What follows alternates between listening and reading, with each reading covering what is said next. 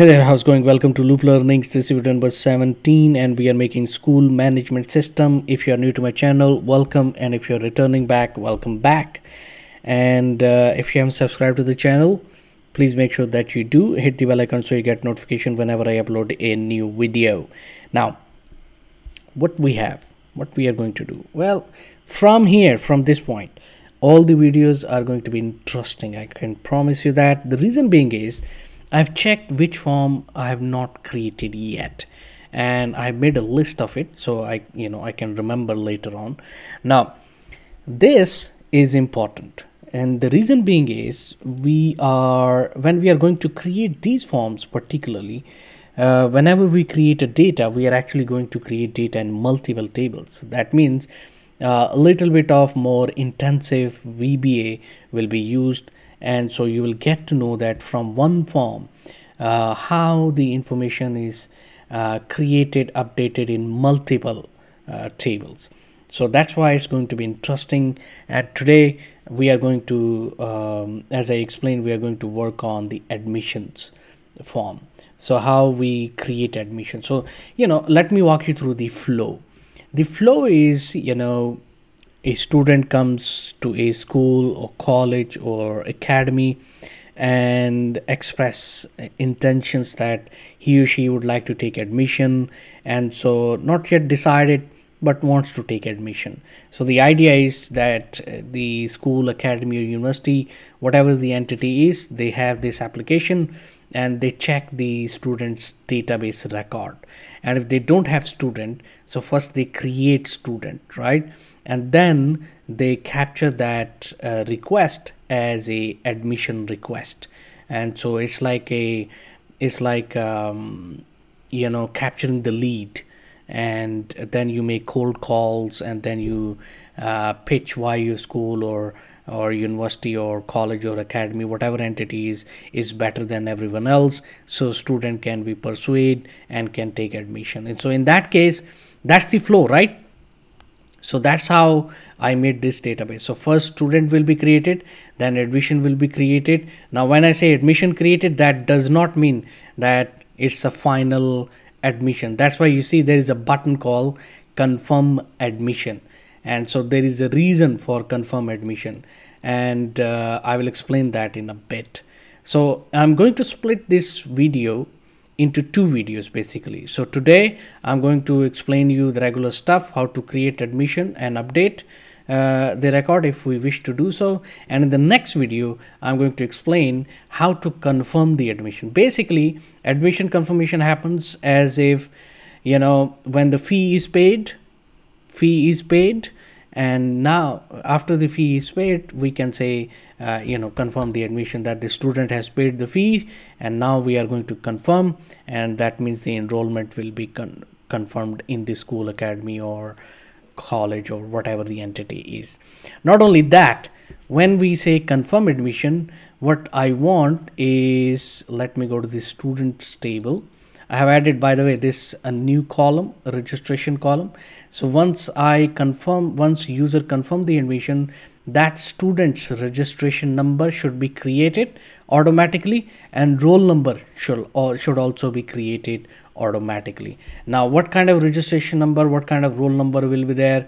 Let me explain you in my PowerPoint slide. So here we go. Registration number will consist of the combination of academic year, class name, division, and student ID. So that's how the registration number will look like. And then the roll number, class name, division, and student ID. So this is what we are going to do in next video, where we will confirm the admission, and as a result of that, the fee will be generated, fee will be collected, and the student table will be actually updated with registration number and roll number as well.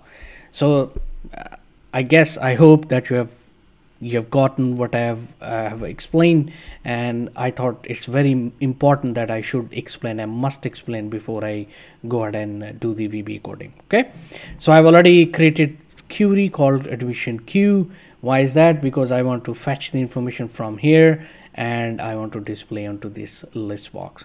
Now let's go to add new button, and let's put some code lines behind this button, which will check if any of these controls are empty, throw an error, otherwise create a record. So let's go to ... Now we are in VB editor. We will say if nz me dot student id equals double quote, then do cmd dot beep message box, please choose the student. Okay. Next we'll say we be critical and then the information. Okay, we'll set the focus as well, just to enhance our user interface. So student id dot set focus.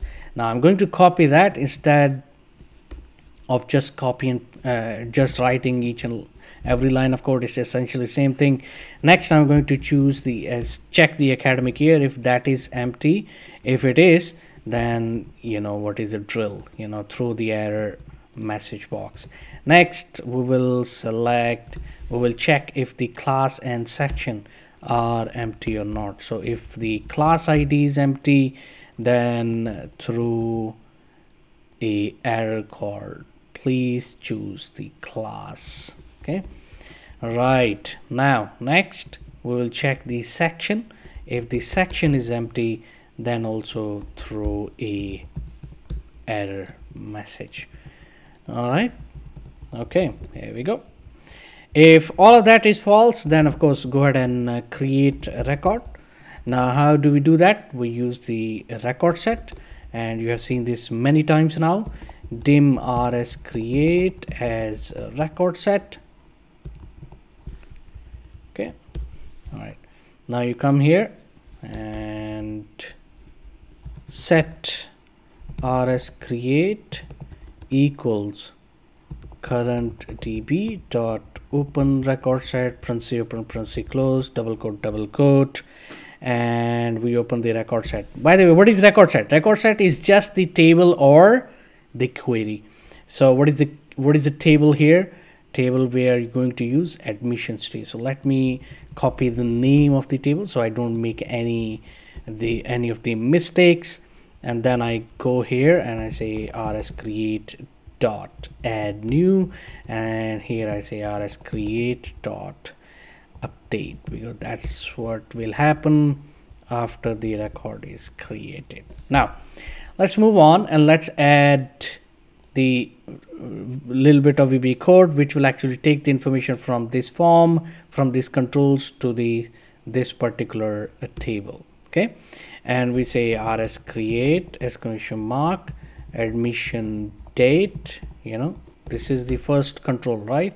Admission date. Okay, so take whatever is in this this text box and paste in here in the admission date. Okay, how we are going to do that now? Format now, and then date, day, month, year. Okay, there we go. Now I'm going to copy that and I'm going to copy from here just to save our time. So here mirror student id dot column 0. Then we copy this, paste in here a couple of times. Okay, and then we say academic year after the student year, student id, and then we say class id. Okay, and then we say section. So here I have to CBO section, that's the name. Status. Okay, the status will be at this stage when the admission record is created, it will be considered as new, and then we'll copy this, and then we have updated on. There we go. Okay, after this we want to close the record set, because remember you have opened the record set in here. You have to make sure that the record set is closed. and it's very easy to do that. Okay, so rs create dot close. Okay, after that I want to give a message box for confirmation. Do cmd dot beep message box, the admission record has been created successfully. Okay, comma vb critical comma information. All right, and then we'll say what do we want? Then we want this list box to be refreshed, so we'll say me dot list dot requery. After that we want these text controls to be emptied, so we'll say me dot admission date equals double quote me dot student id equals double quote me dot, after student id, me dot academic year equals double quote me dot class id equals double quote me dot cbu section equals double quote me dot status equals double quote me dot updated on equals double quote. Okay, that's it. That's our code for the create new record. Let's debug. No error at the moment. That's great. Now let's go to update button and let's do the VB coding behind that. Now what is the main primary logic of update? Well, we are going to update the records, right? Now there will be a situation when you have hundreds and thousands of records in a table, so you have to find the correct record which is selected by the user and then update its respective information, and that's what we are going to do that. Okay, so we'll go to the update button, event tab, dot, and here first thing we will check if nz me dot admission id equals double quote, then do cmd dot beep message box, please choose record to proceed further. Okay, there you go, comma will be critical and it's an information. If that is false, then else, and end if. Let's close that as well. If that is false, then we'll use the record set rs update as record set. Okay, now we will come here and we'll say set rs update dot is equal to current db dot open a record set. And what record set? Remember we did for create, and that would be admissions t, and this time we will add this db open dynaset. Now db open dynaset you will use whenever you want to modify, edit, update, delete record. Okay, so that's very important. Now remember I was explaining this table might have hundreds or thousands of records, so we have to find first. So that's exactly we are going to do with VBA. So rs update dot find first. So what do we want to find? Admission ID. Okay, equals ampersand me dot admission ID. Okay, and then we will go and edit the record. Okay, and then rs update dot update. All right, now in here, rather than I type in here everything, I'll go here and I will actually copy and I'll paste here. Okay, because everything else remains same, so only we will change few things, like I'm replacing all rs create to rs update because this is updating the record. That's why now in here instead of new I will say me dot status. That would be updated, but I think everything else remains same. And now we will say rs update dot close, and then we have to throw a message box. So you're getting what I'm trying to say. So it's exactly the same thing that we are doing in here as well.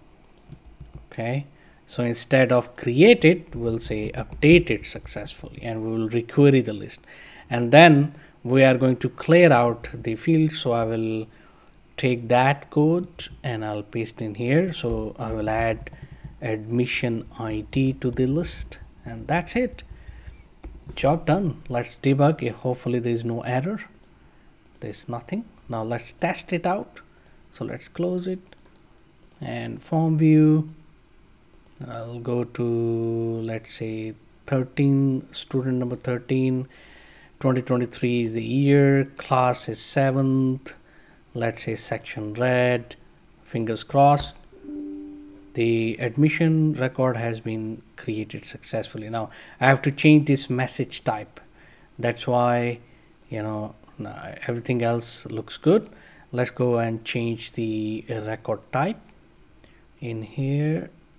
Sorry, not record type, the message type, VB information.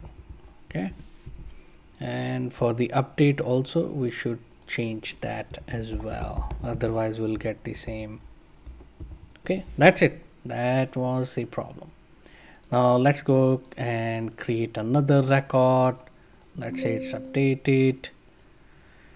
Let's say this time we'll create for name 3, that's the student for 2023, 6th class, and section yellow. There you go, admission record has been created. We can update the record, let's say not section yellow but section red or section alpha. Let's update that, and there you go, it's updated.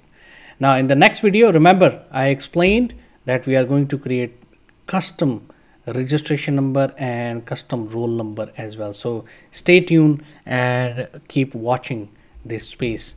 Anyway, that's it for today. I hope that you have learned something. If you like whatever you've seen, smash the like button. If you haven't subscribed to the channel yet, please make sure that you do. Hit the bell icon so you get notification whenever I upload any video. Thank you very much for watching, and I'll see you in the next one.